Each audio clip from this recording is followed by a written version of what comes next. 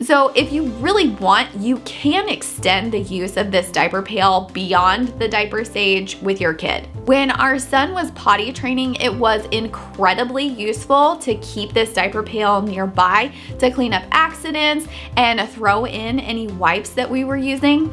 It saved me tons of trips across the house back and forth to the trash can. And now that he is fully potty trained, we keep the diaper pail next to his little potty. We dump the pull-ups in there after he wakes up from sleeping, and we also use it to throw out any wipes that we use.